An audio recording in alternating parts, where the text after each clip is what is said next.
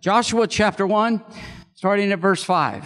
Going to get into this. This is the third installment on this passage. Lord willing, it'll be the last one on this passage that I'm giving today. If you've missed the other two, I encourage you to go back and watch them. They'll be on Facebook for all eternity, because what goes on the internet stays on the internet, and so they'll be on there, and soon they'll be on the church website if they're not already on there now, okay? Joshua chapter 1, starting at verse 5. There shall not any man be able to stand before thee all the days of thy life. As I was with Moses, so I will be with thee. I will not fail thee, nor forsake thee. Be strong and of a good courage, for unto this people shalt thou divide for an inheritance the land which I swear unto their fathers to give them. Only be thou strong and very courageous, that thou mayest observe to do according to all the law which Moses my servant commanded thee. Turn not from it to the right hand or to the left, that thou mayest prosper whithersoever thou goest. This book of the law shall not depart out of thy mouth, but thou shalt meditate therein day and night, that thou mayest observe to do according to all that is written therein. For then thou shalt make thy way prosperous, and then thou shalt have good success. Have I not commanded thee? Be strong and of good courage. Be not afraid, neither be thou dismayed. For the Lord thy God is with thee, whithersoever thou goest. Then Joshua commanded the officers of the people, saying, Pass through the host, and command the people, saying, Prepare you victuals, food, cook. Get to cooking. For within 3 days you shall pass over this Jordan. 3 days you shall pass over this. 3 days. So we're going to dwell on that for a little bit today. Not a whole lot, but a little bit. Because there's a significance with that number 3, isn't there? And if you're a good Bible scholar, there's a great significance, and you should be already jumping ahead with some thoughts, right? Some? Just some, right, Cody? Just some. He's up to something. Yeah, he's up to something. All right. To go in to possess the land which the Lord your God giveth you to possess it. So, a couple weeks ago, we started in this passage, and we spent basically the whole first week talking about, as I was, so will I be. Has that statement ever come back up in your thoughts?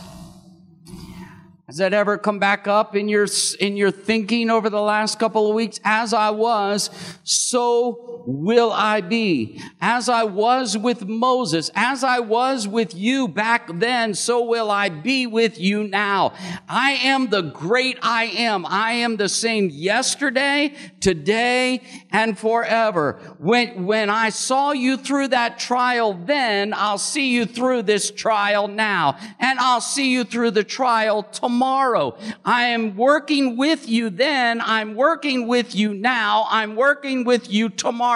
In other words, my presence will be with you as long as you're trusting with me. As I was, so will I be. So will I be. Last week we covered 3 of the first 6 points. First of all, God is talking to the people. The people. God cares about the people. God cares about you. God loves you. He cares about you. And so he's talking to you. You know, a lot of times when we read Old Testament scripture and when we read the scripture, we think, oh, well, that's for them. That's for someone else. That's for the elite. That's for Bible scholars. That's for someone else. That's not for me. That doesn't apply for me. That applies for that historical time. This word is for you. God is speaking to you. As I was, so will I be applies to you. God is for you. This message is for you. This word is for you. This scripture is for you. It wasn't just for Joshua and for the Israelites. This message is for you. Everything written in this book right here is for you. All of the promises that are written in this book is for you. If you open the book and start studying it, God is talking to you. He's not just talking to me for me to bring it to you. He's bringing it to you personally. Open the book. Number two, he talks about the promise. And the promise isn't the promised land. The promised land that we talked about last week is the camouflage. The camouflage is the promised land. The promise is, I will be with you. That's His presence. I will be with you until the end of the age, the scripture says. I will be with you. As long as we're trusting Him, He will be He walks with us and He talks with us and He tells me, I am His own.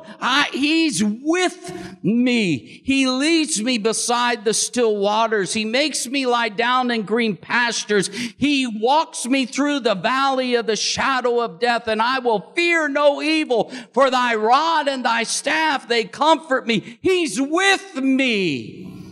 That's His promise. Third is the priority, the devotion to get into the Word, to study the Word. You don't know about the promises of God unless you open the Word. The Word says, obey the Word. If you love me, God says, keep my commandments. Jesus said it right there. If you love me, keep my commands. We walk around saying, I love Jesus. I love Jesus. Do you know His commandments? Do you know what He's asked us to do? The only way we can do it is by getting into the Word and studying the Word. Whatever you value, you make time for. What did you make time for this week? Oh, you all got quiet. You quit the encouragement. He tells you, I want you to get into my word and observe my law as part of your daily routine. Just like you eat that bag of chips every day. I want you to open up the word and eat my word.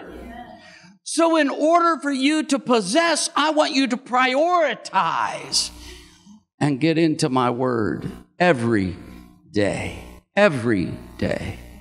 All right, let's move on. Number 4. That was last week. Let's move on. Number 4. What this really is about is the purpose of God. The purpose of God. Moses died, but God's purpose didn't. Moses died, but God's purpose didn't. So when He says, as I was, so will I be. As I was with Moses, so will I be with you. I'm going to do the same thing through you that I would have done through Moses. Because it wasn't about personality. It was about purpose. Now this I'm getting ready to lay on you is really cool. Okay? Are you ready? You got to be ready to hear this. And it's probably a good thing that we're doing this at the start of a service instead of the middle of a message. So if I had continued on to number 4 at the end of the message last week, you probably would have been tired and not been able to handle it. Okay? All right? You understand what I'm saying? Because it would have been too much. All right, so it's probably good that we're starting fresh today. to accomplish His purpose, God will use anybody. Think about it. So there are those who think it's a few little blessed people. And if you're not in God's clique, God can't use you. Wrong. Thanks for playing. Try again next time. God, listen to this, God used hookers. God used a donkey. God used animals. God used fish. God doesn't care what it is, because when God gets ready to accomplish something, in order to get it done, He'll use anybody. He'll use idolaters. Ruth was a Moabitess. She didn't even know who God was, but when God gets ready to accomplish His purpose, He'll snatch anybody from anywhere in order to get things done. If you want to survive, get into His purpose. Oh, let me say that again. If you want to survive, get into His purpose. The safest place in the whole wide world is in the purpose of God. Whenever you get into the purpose of God, God will protect you. To protect His purpose, as Romans 8:28 says, and we know that all things work together for good to them that love God, to them who are called according to His purpose. God said, if you get into my purpose, I'll make it work out all right. If you get into my purpose, I'll fight your enemies off of you. I'll whip anybody who stands against you. If you do what I tell you to do, if I know I can count on you to do my purpose, your enemies become my enemies. Your battles become my battles. I'll drive back your diseases. I'll heal your body. If you're in my purpose, I'll strengthen you in your old age.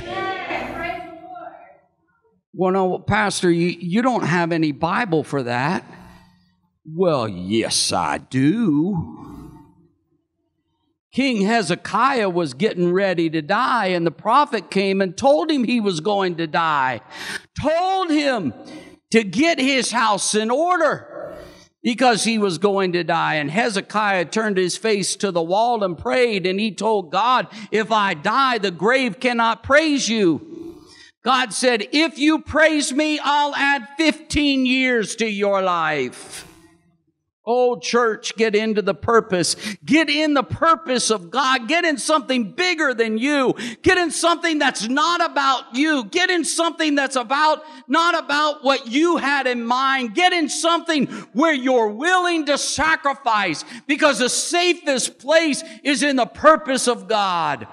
I'm alive because of the purpose of God. I've seen enemies run because I was in the purpose of God. God didn't help me because I was good. God helped me because I was obedient. Get in the purpose of God. Let me ask you, how many feel like you're in the purpose this morning?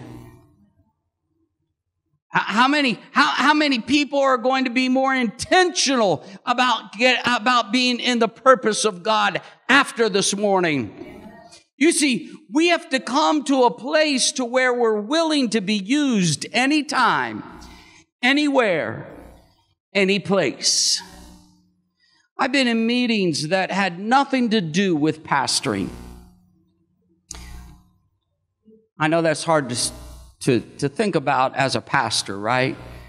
But I've been in meetings where it's had nothing to do about pastoring. We've been sitting talking about business, talking about finances. I was in one meeting, and the person helping me told me that they were not on their game that day. Their mind was not on their work that day.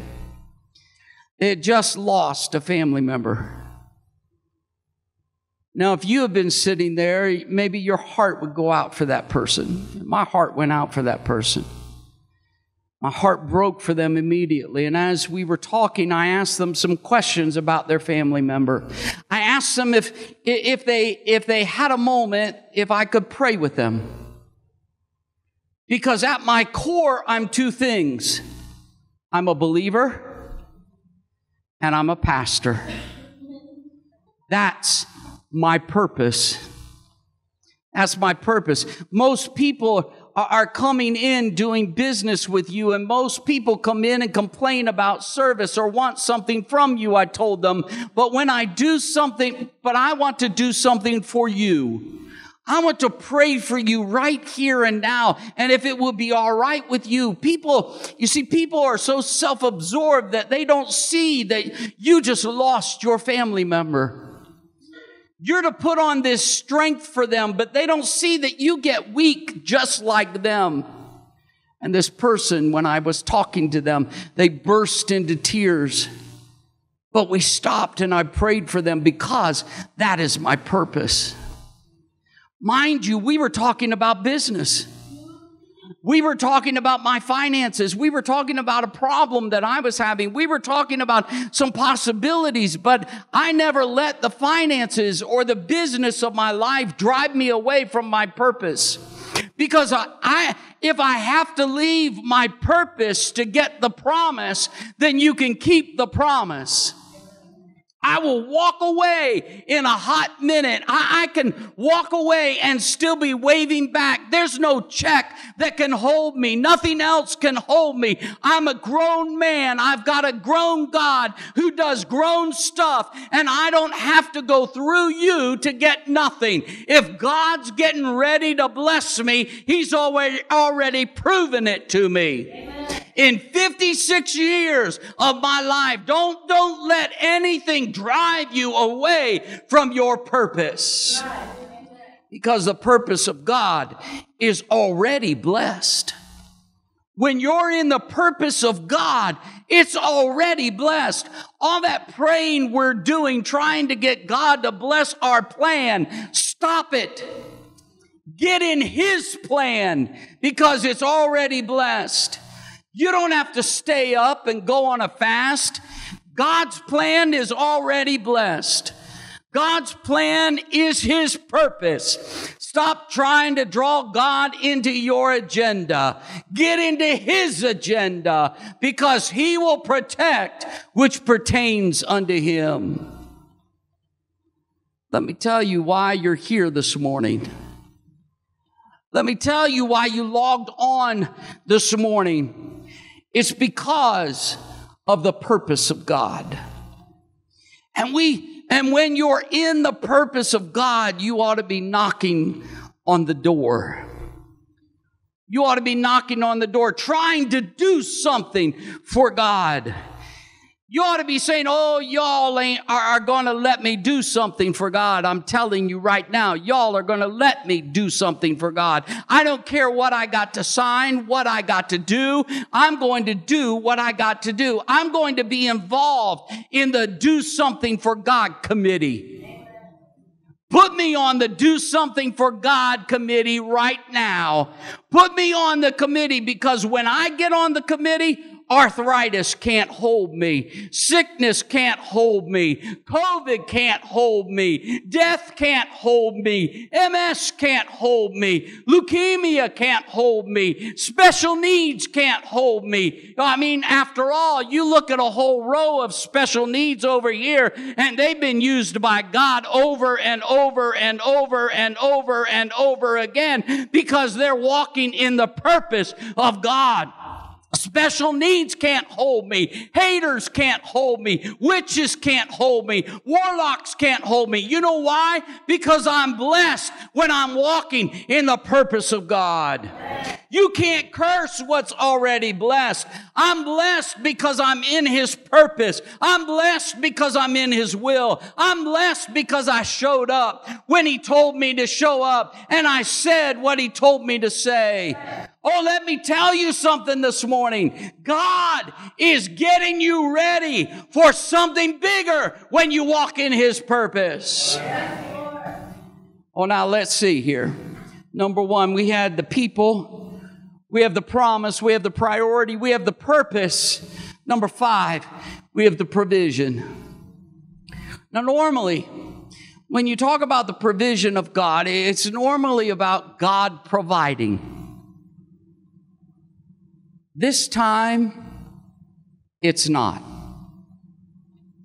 God has been providing for 40 years, all throughout the wilderness.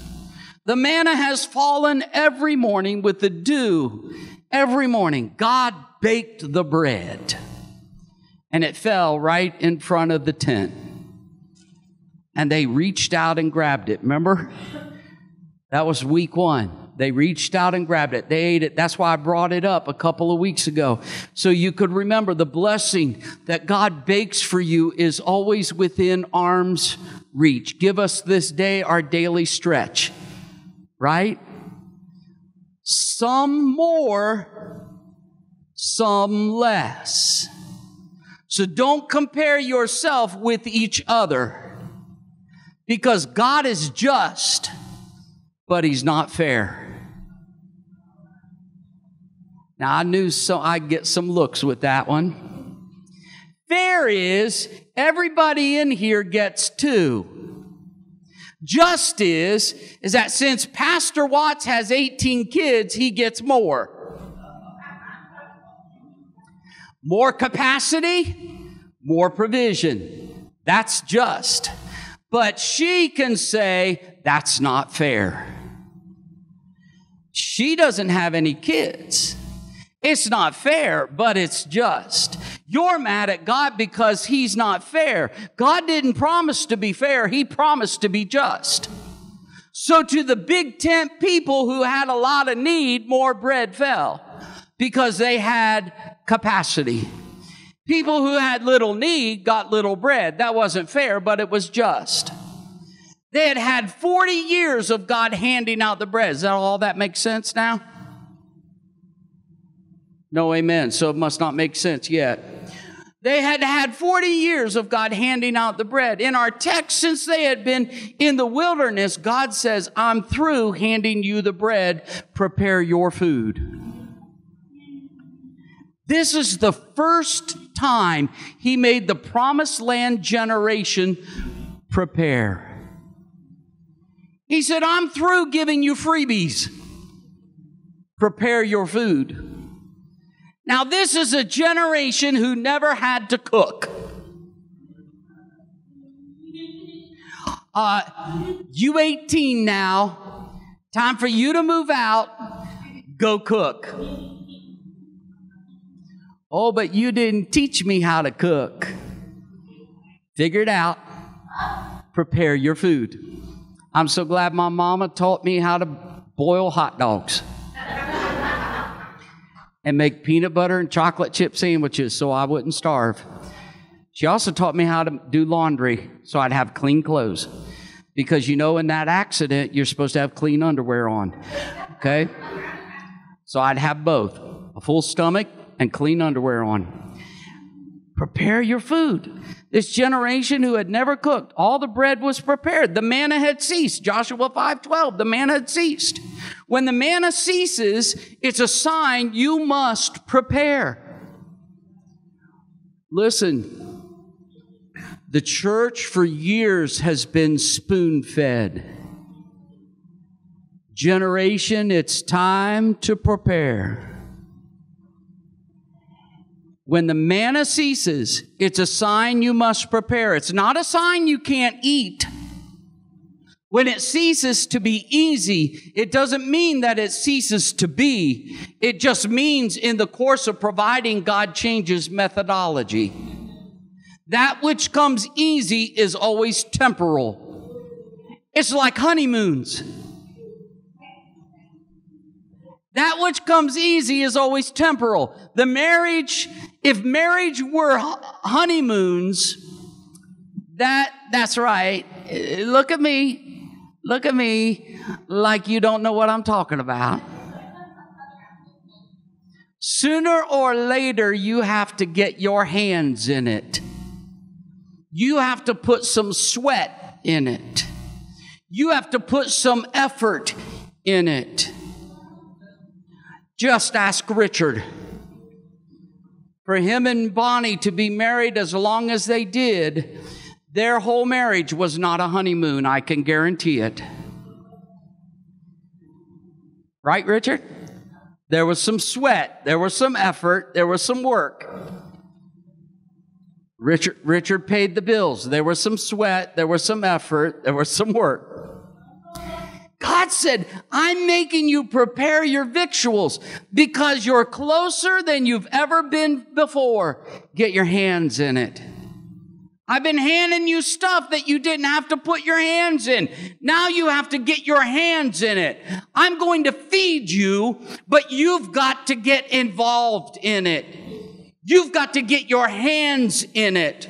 Prepare your victuals. Because I'm getting ready to move you. I'm getting ready to shift you. Prepare your victuals because you have 3 days to get ready for this shift. Sunday to Monday, Monday to Tuesday, Tuesday to Wednesday, 3 days to get ready.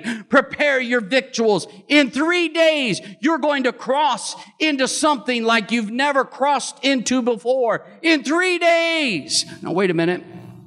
I've heard that 3 days before. Haven't you? Heard that 3 days before. Jesus said, destroy this temple in 3 days. I will raise it up. Jesus went into the grave, death, burial, and resurrection. 3 days. There was 3 days there. Hosea said after 2 days, he will revive us. On the third day, he will raise us up and we shall live in his sight.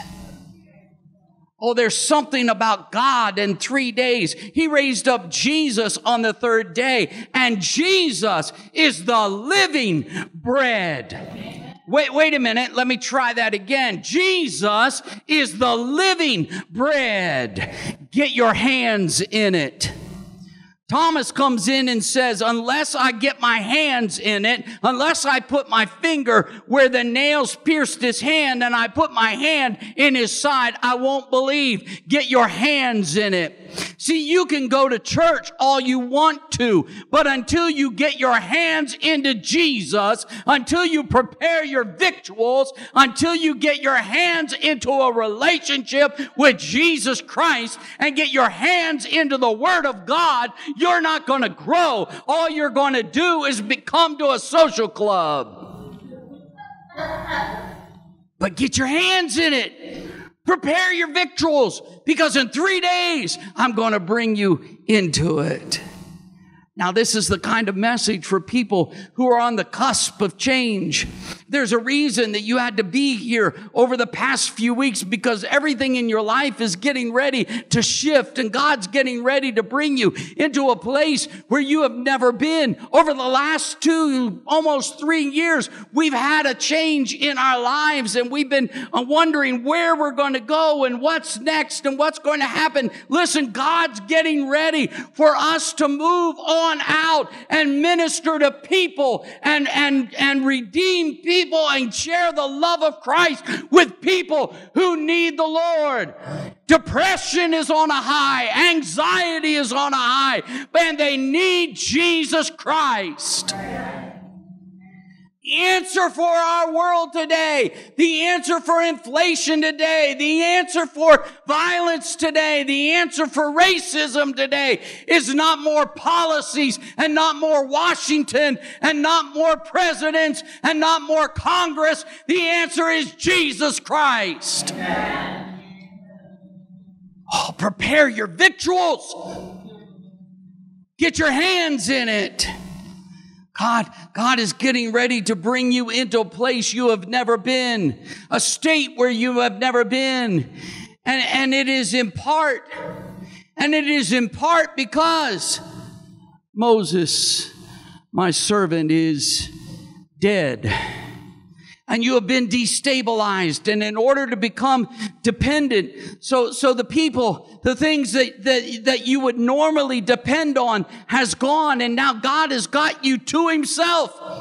And he says, prepare your victuals. The provision of God has now been placed in the hands of the believer. It's up to you.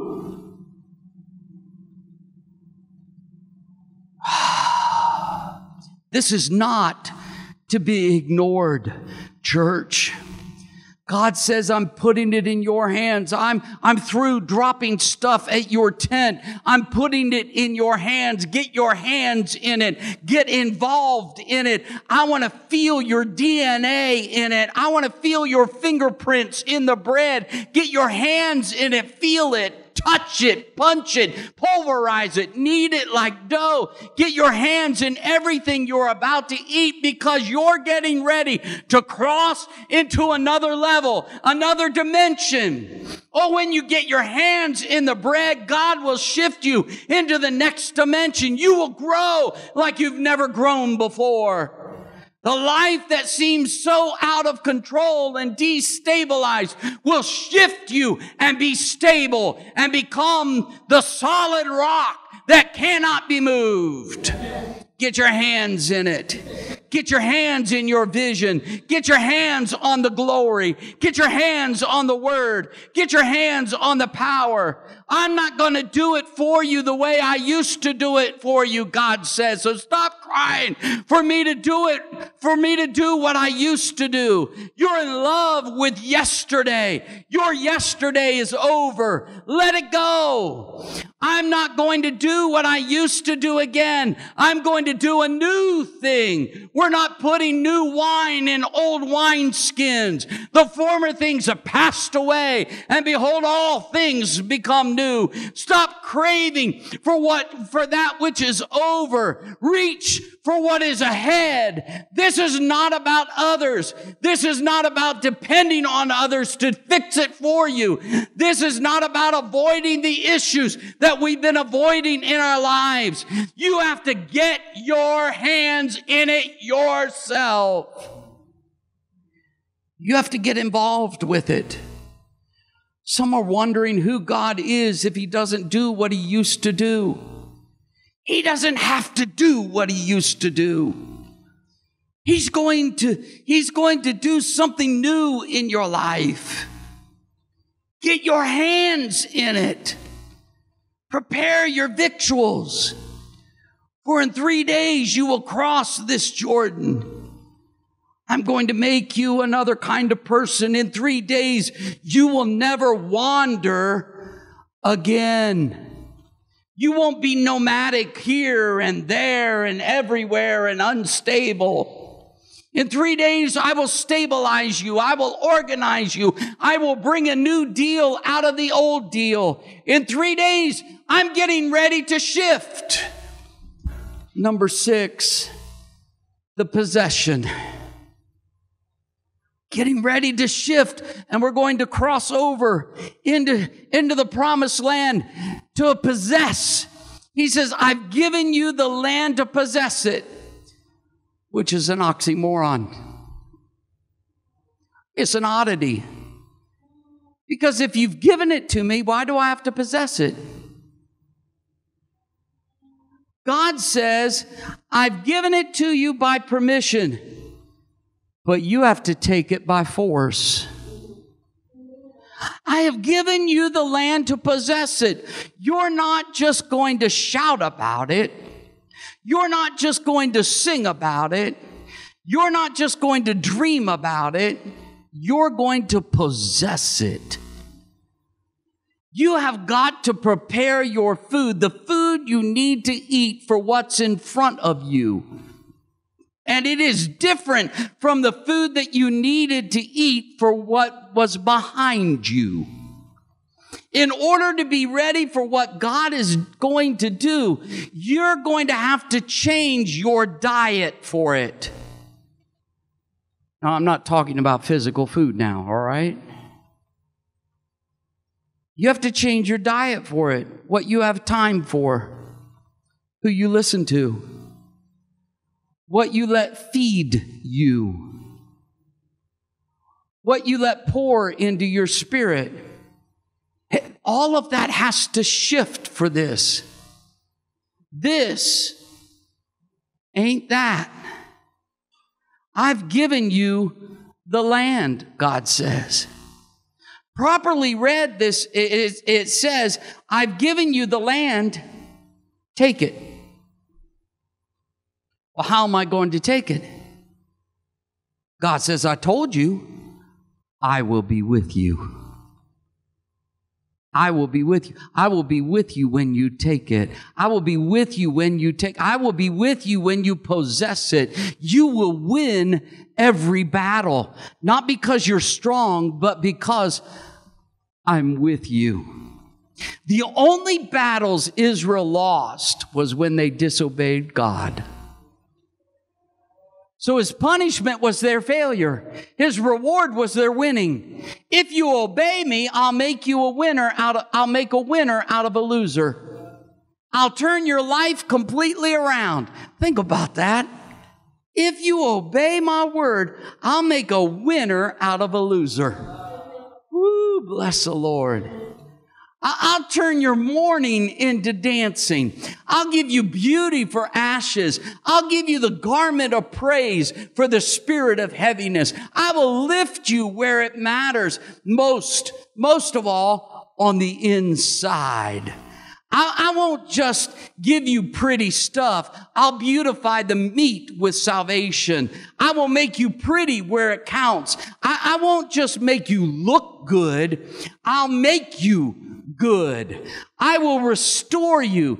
Everything that your enemies have taken out of you, I will pour back into you. The joy that has left you, I'll restore. Joy unspeakable and full of glory. Peace that you don't have in your life, I will give you a peace that passes all understanding. The things that the enemy has taken from you, you'll be able to storm the gates of hell and take them back. Those gold shields that used to hang up in the temple, you'll be able, with the authority of Jesus Christ, to storm the gates of hell and take those gold shields back and put them back on the temple walls. You'll be able to do things, greater things than I was able to do, Jesus says, because I'm no longer with you, but now I'm living in you. The power of the resurrection is there. Go possess the land. Don't just walk in it, but take it. It's yours. Possess the land. That's your purpose. That's the message to the people. And the promise is, I'm with you. I will never leave you nor forsake you. As I was, so shall I be. That's the promise. The priority, I'm putting him first. He loved the Lord your God with all your heart and your soul and your mind. And then love your neighbor as yourself. He's first in my life. The priority is, I'm going to meet him early in the morning. Well, maybe not early for some of you, but I'm going to meet him first in the morning, and I'm going to spend time with him in the morning, and I'm going to pray with him in the morning, and I'm going to talk with him in the morning, and I'm going to commune with him in the morning, and I'm going to study his word, and I'm going to read his word and listen to what he has to say to me and follow the instruction of his word. And I'm going to make that a priority in my life. Before I do anything else, I'm spending time with my God, because I need that instruction. I need that direction. I need him. I need to know what he wants me to do, where he wants me to go. I need to know the battle plan to take Jericho today. I need to know the battle plan to take Ai today. I need to know the battle plan to defeat the giants in the mountains today. I need to know the battle plan to take the land that he's given me. I need to know the battle plan and where he wants me to place my foot, that he says, wherever I place my foot, that land is mine. I need to spend time with him. And when I don't spend time with him, I know that my day is not going to be what it should be. So I'm making it a priority. And I'm going to step into the purpose of why I'm here. He's called me. He's called each one of you. You have a purpose. You're not here to just take up air and take up space on this earth. You have a purpose. God has called each one of you. You have a ministry. You have a purpose. That purpose may be to just pray. That purpose may be to scrub toilets. That purpose may be to take in special needs kids. That purpose may be to come and sweep the carpet of the church. That purpose may be to come wipe down chairs and pray for the people that sit in those chairs. That purpose may be to call people and encourage them and let them know that they are loved and let them know that they're missed. That's a purpose in the kingdom of God. You may have a purpose to be an encourager, and that when you go up to a counter at a fast food restaurant and you see One Love written on their t-shirt and you start talking to them, hey, I know about a Jesus Christ who is the one love, and he loves you with all of his heart. He came to die for you so that you can know the one love, the one true love. That could be your purpose. Oh, but wait a minute, I start stuttering when I start talking to strangers. That's all right, I do too. But the promise is, I'm with you. As I was, so shall I be. The provision.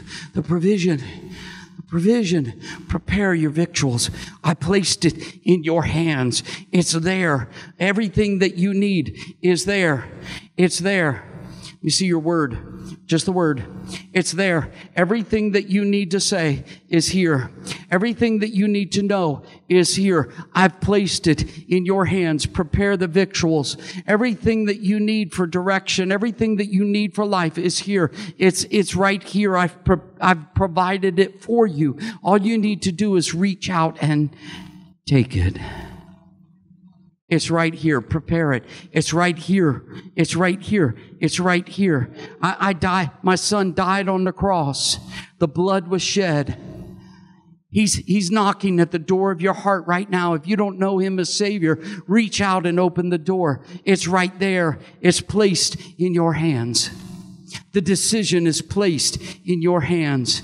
The decision to follow the purpose is placed in your hands. It's right there, the provision. Possession. Take the land. Take the land. Take the land. What are you going to do? What are you going to do today? Oh, that's your choice. You see, I know what I'm doing. As for me and my house, we will serve the Lord. What will you do?